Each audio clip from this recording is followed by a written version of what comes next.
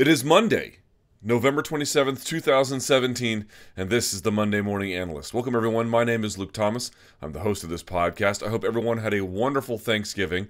I don't know how many of you watched the event we're going to talk about over the weekend, but it's the one we have to get to. There actually are some interesting things that came out of it, and of course, I'm talking about UFC Shanghai. Now, we'll talk about that in just a minute. 3 parts to the podcast, as always, a review of what happened over the weekend, some multimedia in the second segment with some specificity, and then the third segment, we're going to take a look at what's coming up in the week ahead. As I mentioned, there were some other shows that had some decent action over the weekend, but we're going to focus on UFC Shanghai, or as it's also known as, UFC Fight Night Bisping versus Gastelum, or if you're counting, UFC Fight Night 122. This took place at the Mercedes-Benz Arena in Shanghai, China, the first UFC event on mainland China. Of course, it is a series of events in Macau. The attendance sold out, apparently, 15,128, so take that for what it is worth. In your main event at middleweight, Kelvin Gastelum defeats Michael Bisping at 2:30 of the first round via KO. He had punched, and I think he was trying to counter Bisping, and then Bisping tries to counter him. Gastelum pulls, and I believe Michael missed with a right as he pulls, and then Gastelum hit him with a 1-2 piece with a right hand that absolutely caught him. But maybe it was it was the big left. What am I saying? It was the big left that caught him dead to rights and sat him down. Series of shots ended it there. There was a lot of questions after this one about whether or not Michael Bisping should have even been allowed to compete. You know, my initial thought going in was probably not, but if you can get the medical screening, what does it matter? And then my thought was, whatever damage he has just been baked in. Who really cares? Not who really cares, but if you've got 2 fights left, how much should we really be concerned about it? But I don't know. I feel like you got to do it right until the very end. We probably could have had someone else fight Kelvin. I say we, like I run the organization, but I'm just sort of speaking as a community here. It just felt like Michael Bisping was moving in slow motion. He had a couple moments where he was finding his rhythm a little bit better as it went on, but he was getting tagged too, and I don't know, like whenever he was throwing, it just seemed so labored. And look, people were saying ahead of time. I think one of Bisping's trainers had said, well, look, Gastelum poses some challenges for us that make him much more dangerous than GSP, and folks kind of thought that was ludicrous. GSP just beat him up and choked him out, but the truth is, GSP, is the champion and maybe is better overall if you really want to make that argument, but there are certain specific things that Kelvin Gastelum does really well, and I think he does. He has great combination punching, and he has great hand speed, especially for that weight class. Now, I'm just kind of shocked it needed a towel to make 186.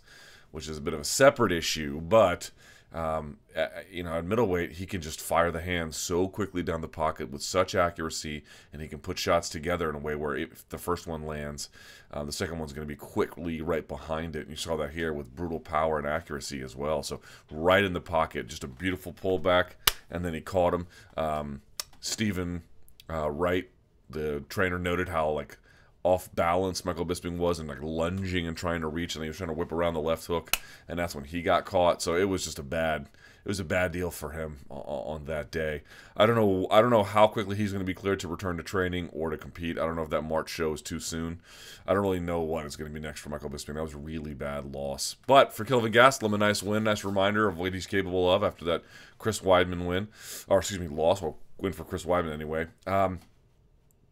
Look, I think as long as guys are bringing their size to bear in fights, he's going to have problems. But as long as it's going to be like a contest of speed on the outside, you saw what he did to Michael Bisping. He dropped Chris Weidman in their first round of their fight. So Kelvin Gastelum, if he can keep that fight at distance or, just not have to engage too much in any kind of real wrestling or tight waist department, he can do a lot at middleweight. Li Jingliang defeating Zach Otto at 2:57 of the first round. Just looking pretty fluid, Kept finding it home for that left hook, sat him down with the right. It was a nice little performance by him, as short as it was. Zach Otto was doing a lot of stance switching and trying to find his moment, never really could. And he was trying. The stoppage may have been a little bit early there, but overall, I think what you can say about Jingliang is that he has really dedicate himself to improvement. He just looks like he's able to make better, more clever decisions with his shot selection and what the openings are over time. And he's obviously shown already a willingness to take damage and willingness to sit in the pocket. But if you can take someone who's got that kind of bravery, make their defensive instincts a little bit more, try to highlight whatever their defensive instincts might be, really work on that, and then let them turn more sophisticated shot selection into just natural rhythm, right? If you can do that, and I think you're seeing more and more of that from him, he can be, someone who's perhaps formidable. I don't know that he's going to contend for a title anytime soon at 170 pounds, but the amount of improvement he has made and just how much more comfortable he looks is really quite noticeable. Wang Guan defeating Alex Caceres, split decision, 29-28, 28-29, 29-28. Caceres taking more of a beating in this one than I thought he was ever going to take. I didn't think he was going to lose, for starters. And then, heading into the contest anyway, I do think the rightful guy won. I'm just saying he got beat up a lot more in this one than I thought he would have. What is his record here? Let me look this up as I speak to you now. 29 years old, still young, but he's been fighting for a while. He's lost 3 of his last 4. And the last one was against Ronaldo D. That's an interesting one. Yeah, he's got some questions he needs to ask himself. His record is almost at 500 at this point. I don't know that he's made a ton of improvements over the last few years. Alex Garcia getting a great win over Muslim Salikov. Rear naked choke at 3:22 of the second round. Smart game plan by him. Just going right after the takedown, not spending a whole lot of time on the feet when you did. You could see some of the spinning attacks from Salikov. I thought Salikov had decent takedown defense. He did try that one fence grab, but it wasn't enough. Garcia's timing on his takedowns, on his level changes, on his doubles, really superb. Finishing not as strong, but pretty good. Obviously good enough to put the fight where he needed to. And then that choke was kind of interesting, right? Because it wasn't on the throat. It was kind of like almost like a bandana, like a bank robber would wear kind of space here. And then, but what you saw was when it sank a little lower, as you're seeing this more and more in mixed martial arts now. Guys are getting the back and they're almost preferring a gable grip because it allows them to pull on this while they drive their hips forward, and so they're bowing their opponents out. And when that happens, it just naturally creates room down here. You're seeing some of that from him. He did that here in this one, even though it wasn't like a perfect choke, and you saw it. He didn't even have great back control, to be honest. He was just using it on that bicep grip, just really kind of pulling. I think they like it because you can get more directional bend when you go gable grip versus directly onto the bicep. When you get that bicep, it's more about complete control, and it's better. I mean, obviously this is better, right? If you can, so if you're looking away, you can tuck the hand here, right? This is so, you're not getting this off, right? It's so dominant. But if you have a really tight squeeze and you're like real muscular, like a guy like Garcia, and you can get that gable grip, well, you can do a lot of damage with that thing. So I'm still interested in seeing more from Muslim Salikov. I know he was a bit hyped, and he should have been. I did think I saw enough there in terms of the well-roundedness that his game needs to demonstrate to do well in the UFC. It's just he ran into an Alex Garcia who is getting better about managing his energy, who's getting better about bringing in other dimensions in the game, who fought a smart game plan, didn't go out there and try to just sort of strike it out with the guy who was probably going to be better than him, and got a nice win. Good for him. Okay, Zabit Magomedsharipov defeating Sheymon Moraes at 4:30 of the third round via anaconda choke. I cannot say enough good things about Zabit Magomedsharipov. Whoa, I am blown away by this guy, and I was always impressed by him, well, at least from what I had seen, and I think he, like, man, if you didn't walk away from this fight here with him thinking this dude might be, I'll just say it outright, this is absolute championship material. There is no denying it. There's no denying it. Wow.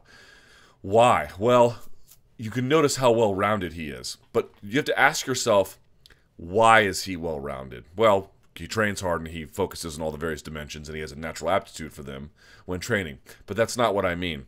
What I mean is his game is designed around having well-roundedness. And by that, you can look at it this way. He can probably spark you out with a shot if he needs to. He can probably get a quick submission if you want to, like, jump on a guillotine. He's got a certain amount of lethality at any point in a fight if he really wants it. But what his game is built around is constant attack in all different directions to create confusion, to create bad habits from the person defending the attacks.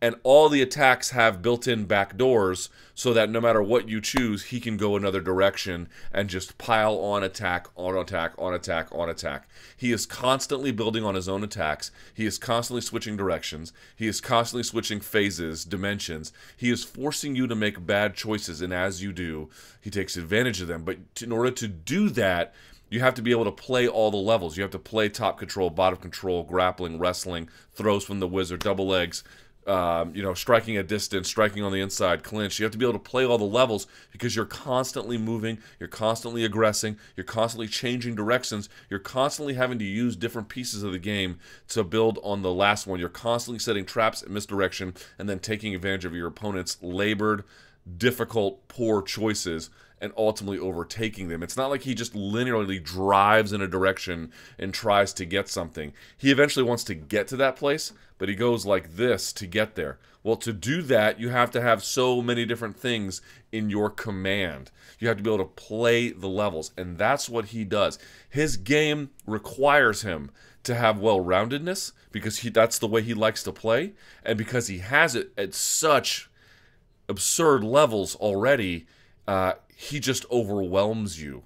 And he doesn't necessarily overwhelm you in one go. It's just this accumulative speed chess. You just can't play with this guy. I'm blown away by him. I'm so amazed by him that I really think I don't know that it's unfair to say, number one, as I mentioned before, championship material, and two, this might be the next big thing in mixed martial arts. We'll see. There's still some questions he has to answer. There's still a couple of things where you could tighten up on his technique if we really want to nitpick, and we do. We want to compliment him, but there's a couple things he could have done a little bit differently. But I think what I see from him is absolute total potential against any other kind of fighter. He appears to be amazing. So some questions to be answered are, one, how does he deal with an opponent who probably would get in his face and do mind games? Still some questions about cardio in a 4th and 5th round. He looked like he wasn't gassing at all in this one, but nevertheless, we want to see somebody in some championship rounds. You would want to see him in a lot of different scenarios that we still haven't yet. If someone rocks him, how does he respond? That kind of, how does he respond to getting cut? There's all different kinds of challenges that still need to be answered for. But what we've seen thus far is, if you're not impressed with that guy, I don't know what you're waiting on, man, because he is something special. Mark Henry told me about that guy when I didn't even ask. I was interviewing Mark about somebody else, and he just brought me, he's like, yo, you've got to believe me. And coaches tell me this kind of thing all the time. Oh, I got this kid coming, I got this kid coming. And they might really believe that. Ultimately, things can just pan out a certain way, and sometimes they just don't pan out a certain way. This guy appears to be everything they have told me he was, and then some. I am absolutely amazed by Zabit Magomedsharipov. And Sheymon Moraes, by the way, is no slouch. For him to just get bodied the way he did is crazy. Song Keenan defeating Bobby Nash in like 15 seconds. Weird.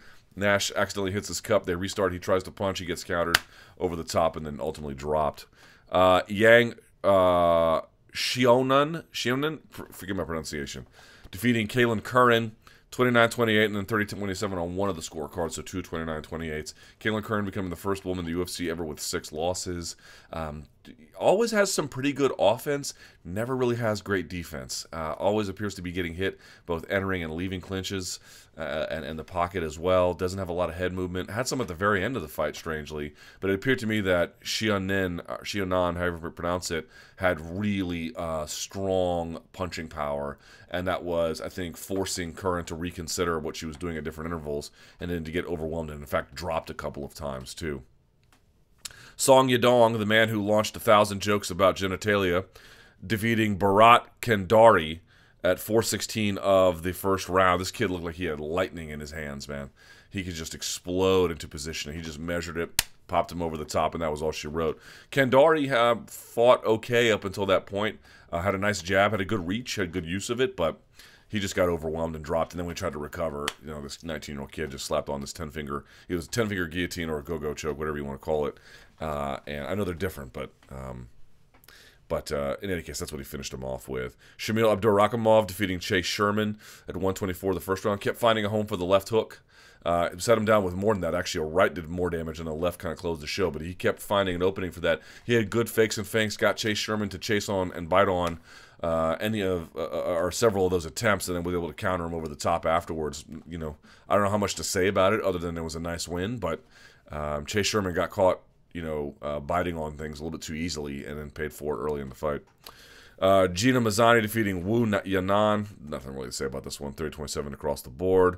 Rolando D defeating Wuliji Borin. 30-27, 29-28, 30-27. Not a particularly remarkable contest. And then Cyril Asker defeating Hu Yaozong at 2:33 of the second round. Two guys who are a little bit heavier set, kind of just use. You could see Cyril Asker using one of these like folk-style leg rides to really just lean on the guy and overall and just break him down, take his back, work from there. Did it in the first round, did it in the second round, ultimately got the rear naked choke from that position. But, again, not a whole lot of something interesting to say about it. Fight of the night, there was none awarded. However, your performances of the night went to Kelvin Gastelum, Li Jianglang, Zabit Magomedsharipov, and Song Keenan, or Kanan, however they want to call it. All right, so I just ranted and raved about how great Zabit Magomedsharipov is. One of the things he did well in this, and you could make Monday Morning Analyst about a number of different things he did, but one of the things he did that really, really caught my attention was his use of knee on belly. You don't see a lot of this in high-level MMA. You see a little bit of it in high-level jiu-jitsu merely as like a point-scoring phenomenon, or sometimes for control as well, but it's just harder to maintain at the top levels. Which is why, even in MMA, it's interesting. This is a position that not a lot of people use, but if you know how to use it, man, you can do a lot with it. He puts on a borderline masterclass with knee on belly in this fight. That's what I want to pay attention to now. Let's see how he did it.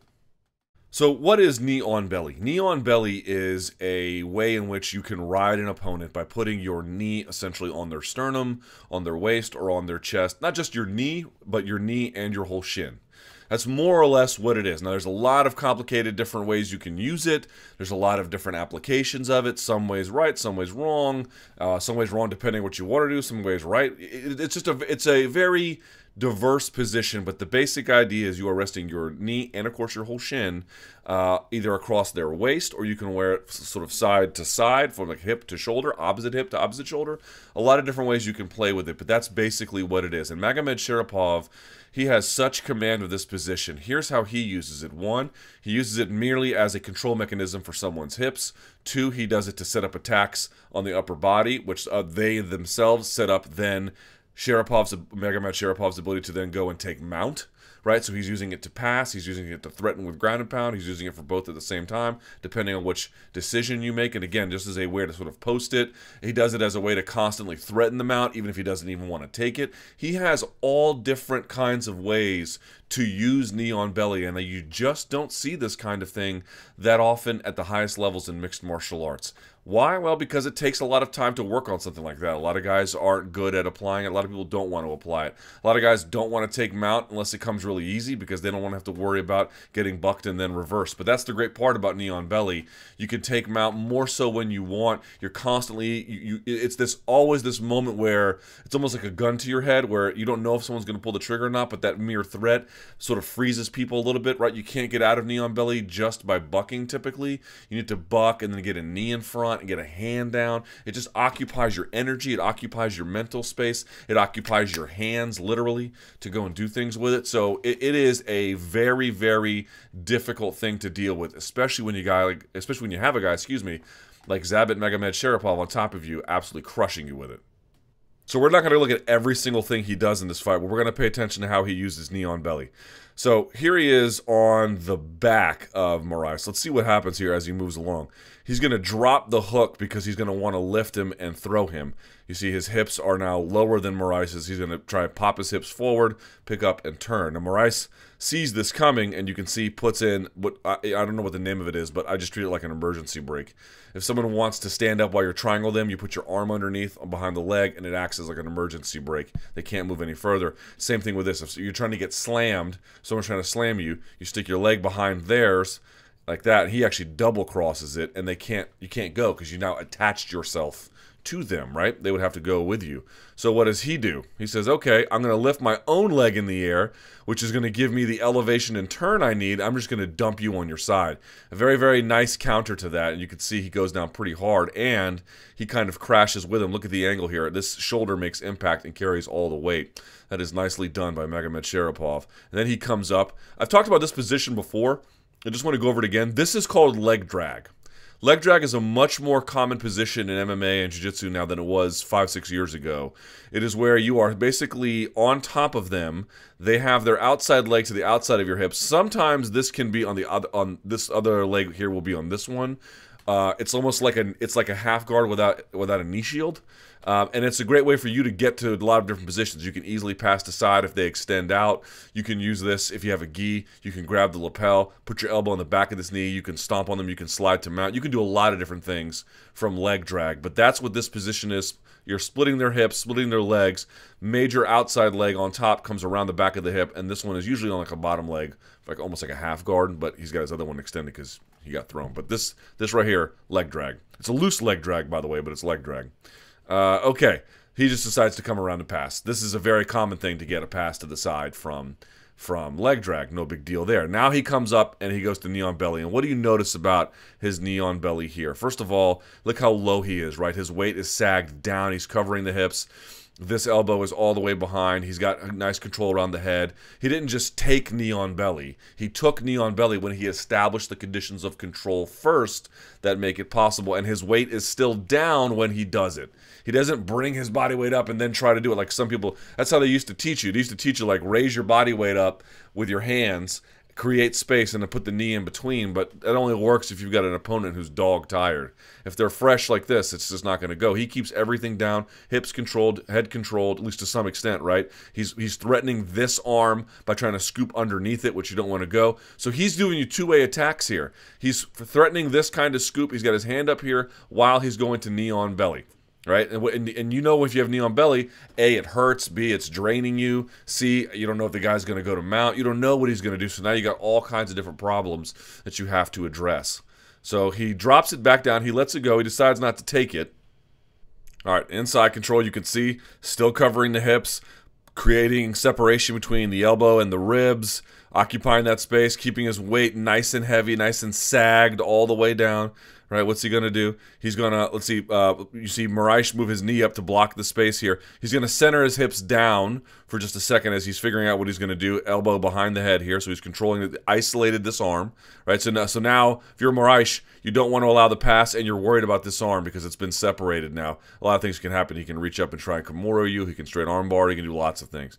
So he's going to switch his hips, kind of sag them down and out, like he's kind of turning them towards the face of Moraes, right? And then as he does that, he pushes the weight down on the neck. So he establishes control over the neck before he tries to move his knee back into position, and he does just that, right? So you're controlling, if the head and the hips are the most important things to control, and you can't control both at the same time, you got to pick one, you just go for the one that's available, and then the other one opens up a little bit more seamlessly, and that's exactly what you see here, right? And then he uses that to come all the way over into mount. I want to make a point about this. A lot of people try to take mount like they're jumping over the back of a horse, right? You never want to do that if you can avoid it. Sometimes it can work, but ideal way is to get it here, slide it across, slide your knee across like that, flat, everything connected, friction, and then whip your leg over like a windshield wiper when you get to the other side, which is what he does. Now you can see Moraes bridges and turns here. You can see he turns to his side, and you can see he's pressing his arms in because he wants to capture that leg,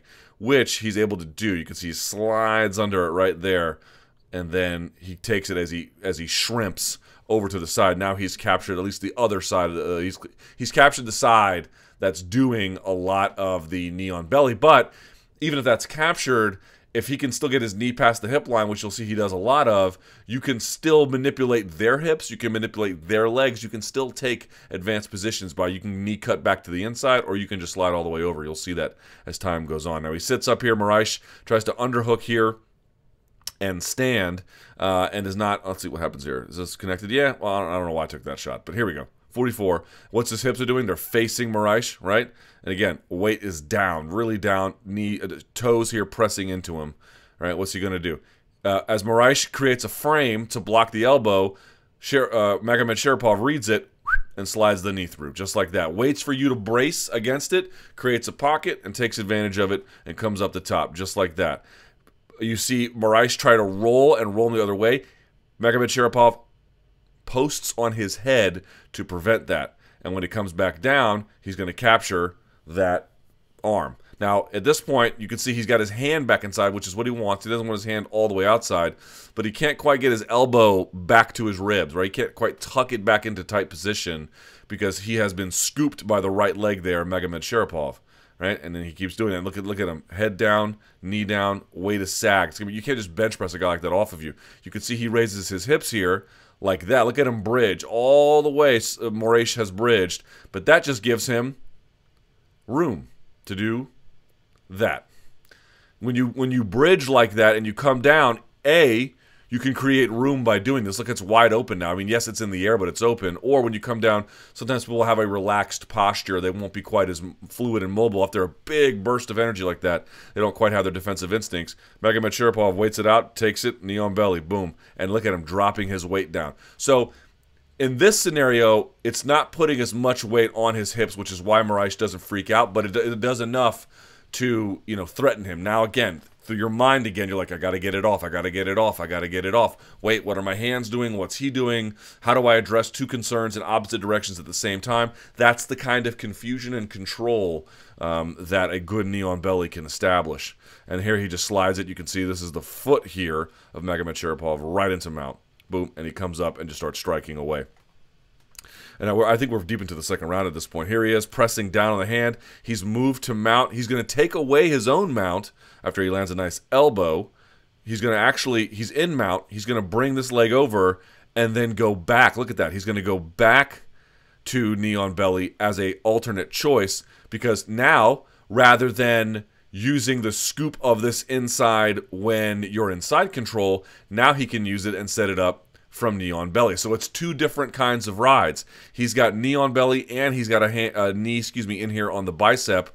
And hey, look at his posture. Totally down, weight down, base down. Not on live toes, but that's okay, because sometimes that allows you to sink even lower. You feel a little bit more secure in the position, depending on what you're doing. And he's banging on Moraes anyway. I just want to point out now, you can see all the different rides he's got now. Doesn't like what he can see from mount. Boom, go to knee on belly. I'm still in a dominant position where I can control. If you turn into me, I know what's going to happen. If you turn away, I know what's going to happen. I can slow the direction. I can set up attacks no matter what. And from here, now I'm just going to give you a different look. I'm going to go knee on belly while I slide that up and begin to attack. Look at that. I mean, this is just absolutely a horror show for Sheymon Moraes, man. There's just nowhere to go. Now, he eventually gets out of it a little bit here. Knees down. He's going to go behind the head, and he's got the hips as well. But you can see Moraes is just constantly in a bad position. This is knee shield, right? What he's got here, he's got the shin in the stomach. He's pushing away. You don't have to be this far off your shoulder, but it's a protection against what he's doing.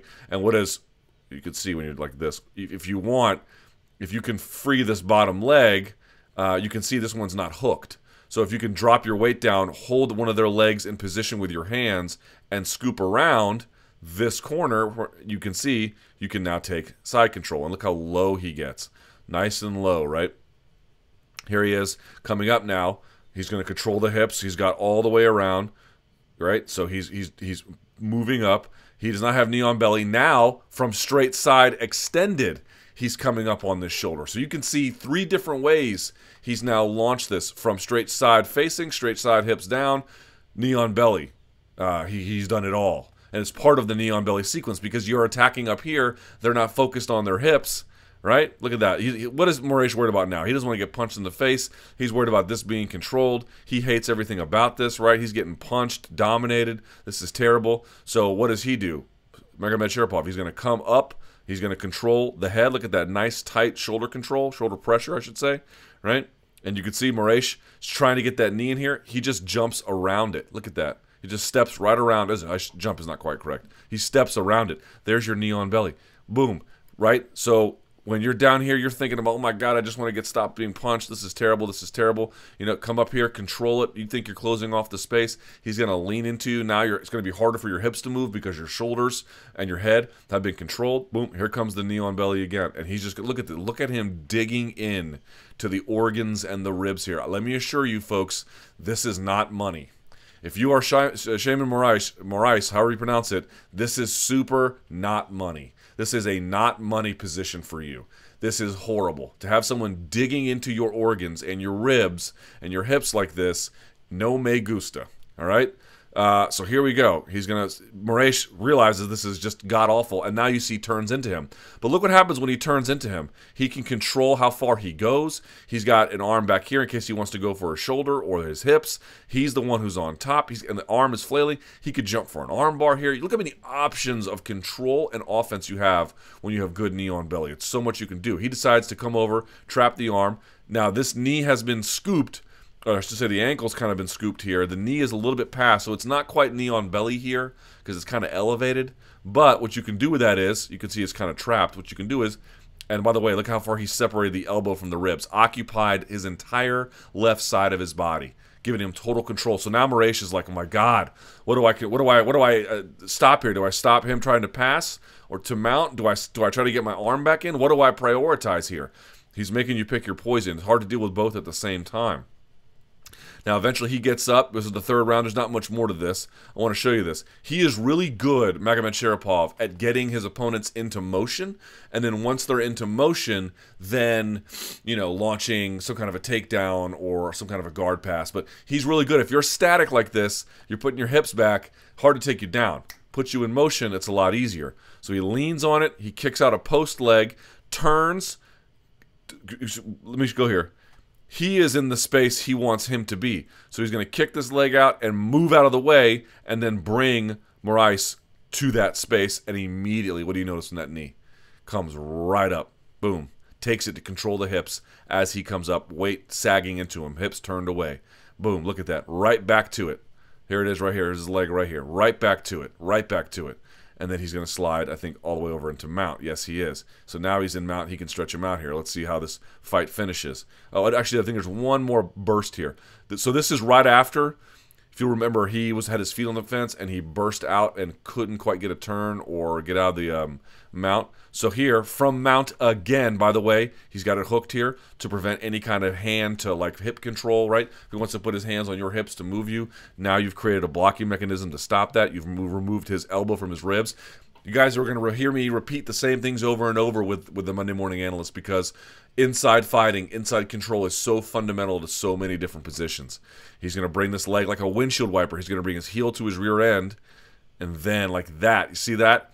Rather than just kind of jump off a horse, jump on a horse, you windshield wiper on top, and now he is back in knee on belly, and Moraes can't get the underhook because he's got the underhook here. It's a nightmare. It's a nightmare. Look at that. Total control. Total control. And instead of having a leg out and posted, he can keep everything nice and tight with his base right on his his ankles and his rear end together like that. Pretty amazing. Right? So he kind of lets it go because Sharipov kind of moves out of the way. Here's his knee. His knee is facing like the camera here, so that's kind of a weird position to torque on his knee. Here's what he does with it. Look at Moraes' hips. They're facing this way. Look, see his two knees here. Watch what he's going to do. This is a common thing you can do. Now, usually if you have your knee all the way through and your foot is trapped, you could take this and then kick the top leg out, and you can slide your leg out. He doesn't really do that. I don't know why he doesn't do that, but whatever. But Moraes gets the underhook here, but because he has control of his hips, when he brings that knee, this knee right here, that's this knee. So as he brings it across the body, he brings the legs with him. Does he not? Yes, he does.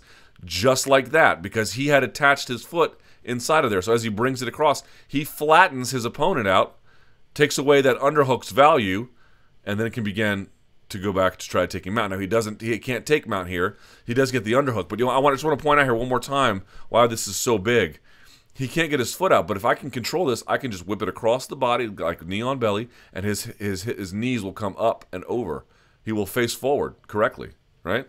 Here he is. So he gets the underhook, and he turns him flat, Magomedsharipov, by not allowing him to sit up, by turning his hips flat with his own foot in there, right? Using that lock on his foot against Moraes. And he tries to sit up here. He posts on a hand. You can see, look at the knees just holding him in place, right? And look, obviously, Moraes is strong as an ox and very technical. I'll give him some credit. But you can see how much control it affords you when you can just pin your weight to somebody like that. So he comes down. He gets his hips centered under him. But at that point, Magomedsharipov switches his grip. He comes up here, fires the hand through. He's going to readjust. He's going to lock up the bicep grip. Now, this part is interesting to me. Typically, what's done here is you bring them down to their base like this. Now he's sitting and it's kind of weird, so maybe because he's sitting he does this, but typically what you want to do is you want to tuck your head in between the space here and you want to roll through to get up on top. It's called a gator roll, common from this position. They use it, by the way, almost identically in wrestling. I mean, that's where it comes from. It's called a gator roll, but you can finish it with the anaconda choke. But you have to roll to the same side as the locking mechanism. He actually does the opposite. He tries to take him and roll him backwards. This is typically a no-no because it's hard to block. It looked like he was using this knee before on the outside of this one to create a block, but if you can post with the hand, they typically can stop it. Somehow Magomedsharipov readjusts and then just snatches him over. You can see he's on his knee and his elbow, and he just kind of forces him over. This is not the way you're supposed to do it. I don't know why he did it this way. Maybe he's got a good pull. Maybe he's got a good squeeze, but typically it's the gator roll because there's nothing to block them from going underneath that side when you tuck your head underneath and roll through on that position. And so you end up in the same spot, but it's a lot harder to get there. You got to muscle it. And here's how he finishes this choke. You can see here something I want to show you. You're going to want to bring like your stomach, your chest, sternum, depending on where it is. You're going to want to bring it underneath the head if you can, but certainly against it as well. And he taps because he's going to walk towards the head, walk towards the hips. But you'll notice he taps. Watch when he gets the knee underneath the elbow. Moraes is trying to create a frame here. But look at that. Once he sinks that all the way under, look at how tight that is. And that's when he begins to tap. And I believe, yeah, right there, he taps. You can see. It was once he scooped underneath that elbow, he was able to really twist into the position the way he needed to. So it's a nice win. But the real story of that, to me, is that knee on belly. It mentally wore down his opponent. It physically wore down his opponent. It created too many fronts by which Moraes had to challenge Magomedsharipov. He had to worry about his flanks and everything in front and then behind him, right? Just so many different directions, so many different looks. He just had a hard time figuring out what was going to happen next, and he was playing catch-up the whole time. When you play catch-up against a guy like Zabit Magomedsharipov, you're probably going to lose. It is a busy, busy week of mixed martial arts coming up. You have a lot to enjoy. If you didn't get your fill over the weekend, there are going to be there's more than this, of course, but 3 major events you want to pay attention to. Let's start with the first one, Bellator 189, Bud versus Blenko 2. This will be at the WinStar World Casino in, you guessed it, Thackerville, Oklahoma, the land that time forgot. In the main event, Julia Budd will defend her women's featherweight Bellator title against Arlene Blenko. At middleweight, Rafael Lovato, excuse me, I always forget that he's not Brazilian. Rafael Lovato Jr. Faces off against Chris Honeycutt. That should be a hell of a contest. Hisaki Kato is back against Chidi Njokuani. That should be a fun striking contest. And David Rickles faces off against Adam Piccolotti, who just came off that loss to Goichi Yamauchi. And that'll be at a catchweight, however, of 160 pounds. On the preliminary card, 2 fights to look out for there. Alexis Dufresne taking on Amber Leibrock. And then Sam Sicilia is back against Marcos Galvan. Now, there are 2 UFC events as well coming up. The finale for the Ultimate Fighter 26 will take place on Friday. This will be at the Park Theater in, I'm not sure where the hell is the Park Theater. Anyway, this is the Ultimate Fighter finale 26, or a New World Champion finale, as it's been called. Here is the fight card as it's been placed to date.